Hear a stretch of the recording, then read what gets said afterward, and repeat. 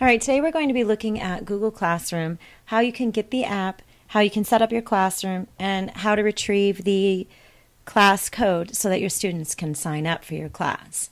So first I've navigated to my apps window. So I've gone to my little waffle right here, and this is the page that shows up. I have my Chrome store and a few other Google apps that I use on a regular basis. You see right here I have Google Classroom. However, if you don't have Google Classroom, just choose to go to the store, type in Classroom, and it will take you to this page. And you'll notice that Google Classroom is the first one that appears. If I don't already have this, or if you don't already have this in your Google Apps, go ahead and choose Google Classroom and a pop-out window appears. From here, this button, this green button right here, which says Launch App, will actually be a blue button that says Free. So go ahead and choose that, and it will automatically install it into your apps. So going back into my apps, you see it is right here. So I choose Classroom. And since this is the first time that I'm using this with this account, it tells me who I'm signed in under, and it asks me how I'm using Classroom. Am I using it as a student or a teacher? For the purposes of this video, we'll be using it as a teacher. So I choose Teacher. And again, since this is the first time that I'm using the Google Classroom, this is the page that appears.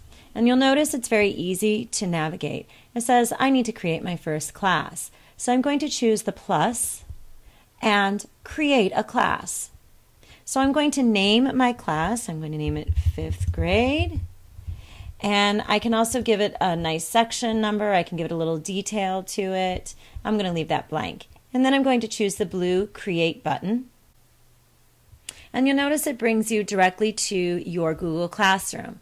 So from here you have your stream. So much like Facebook, it's just a stream of either announcements or assignments. I can choose to do either. Here is the second tab here is for students, so I can invite students. And I would choose that button if I were going to invite students. And I could choose from my contacts or choose from a directory of students that are in my school. Now, this is really a handy feature. However, if your school has a walled garden where students cannot send or receive messages from outside of the domain, they cannot send it to their personal email, this feature will not work, and you will have to have your students join via the class code that you see here.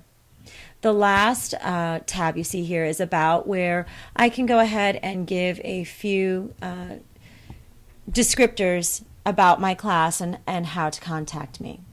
So going back to my stream, you'll also notice here on the left-hand side it has the class code right here.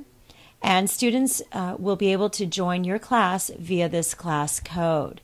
So when students are signing up, they would sign into their Google Classroom, and it'll ask them to sign in using a class code, and this is the code you can give them.